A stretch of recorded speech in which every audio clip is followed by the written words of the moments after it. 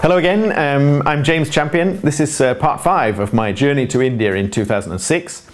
Following on from the visit to the Garhwal Rifles, the next thing was to go to the Corbett National Park, or the Corbett Tiger Reserve.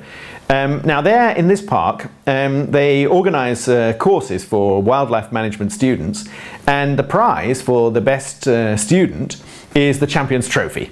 Now we were actually luckily in the area at the time when this prize was due to be presented, so we were invited to present it ourselves. And here you can see a picture of my father with the Champions Trophy just in front of him. It is of course a bronze tiger, and there was a large presentation with a number of people and a lot of press photographers and so on, and it was a great honor for my father to be able to present the trophy to the best student of that year. And here you can see him presenting the certificate to the best student there. Now here you can see a picture of my grandmother standing holding a marcia fish, and in the background you can see the river that she and my grandmother most enjoyed fishing in, the Ramganga River. This picture was actually taken in the dry season, so there isn't a great deal of water in the river in this particular picture, but the place where they did most of their fishing in the Ramganga is an area where the river spreads out a bit, and it's still to this day known as Champions Pool. And here in the next picture you can see 3 rather eccentric looking champions standing in front of Champions Pool. From there we went to Nainital, which is another hill station in the Himalayas, rather like Mussoorie, which you will have seen in the previous section.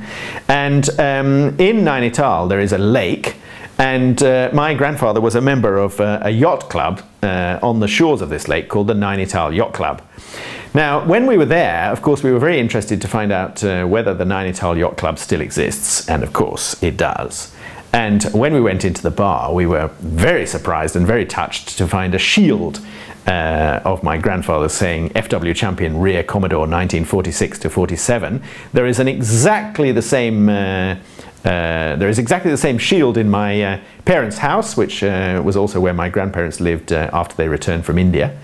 So we were very touched to see that looking down from the wall while we were sitting in the bar. Now here in the next picture you can see a photograph from about 1940 of one of the boats that my grandfather used to sail in the Nainital Yacht Club. This was number 7, and the name of the boat number 7 was Stella.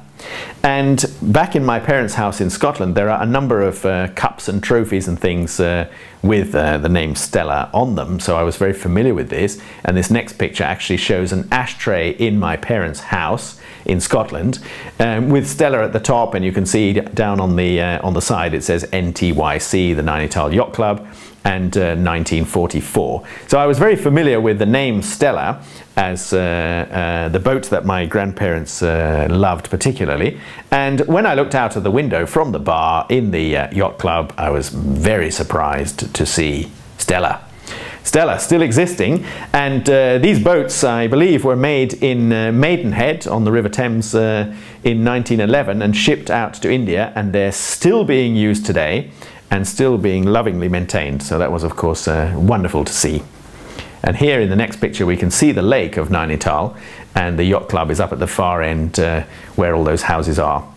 Now my grandfather had a house called Snow View, which was right up on the hills on the top right hand side of this picture. We were unable to find the exact house that he'd stayed in, but we did find a very similar kind of house. This is actually in Almora. Many of the houses that my grandparents stayed in would have looked very similar to this. This one is run as a hotel, and we stayed here and had the most wonderful views of the Himalayas. If we actually look at the next picture, this is a picture taken by my grandfather from almost exactly the same location, and you can see people looking across. These 3 gentlemen were assistants of my grandfather, and you can see them looking across towards Nanda Devi, which was then the highest mountain in India. And that's the end of part 5. Thank you for watching, and I hope to see you again for part 6.